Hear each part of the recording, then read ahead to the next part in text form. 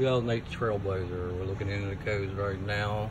Customer came in, wanted the engine codes looked into, an estimate on repairs.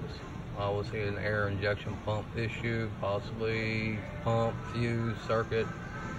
I'll actually have to check it and start testing it and look into it and see what I find. First thing I'm gonna do is look into any snapshots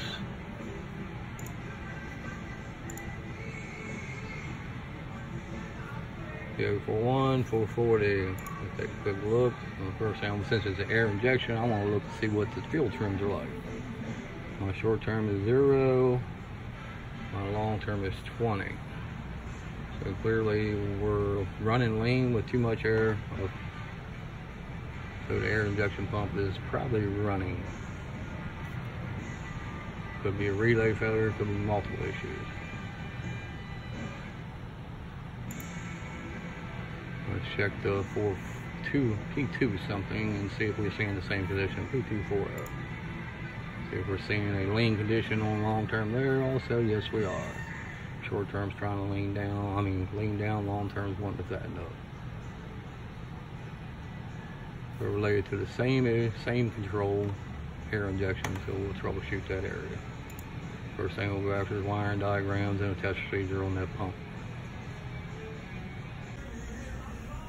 When we get up under the vehicle and we find damage to the pump itself and we have no control of the pump, and I've fired the pump with the scan tool to relay its function, load tested with a 3-amp bulb, no issues there.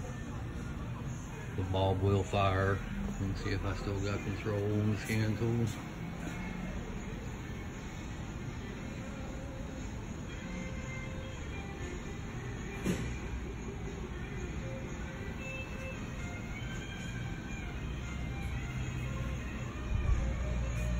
See, bulb's lit, 3-amp bulb, no problems.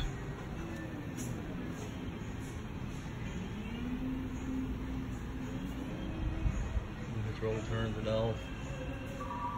All those are working good. And the solenoid up top for the airflow is also failing. It's not even setting the code on the pump, but I decided to check the circuit and it's bad.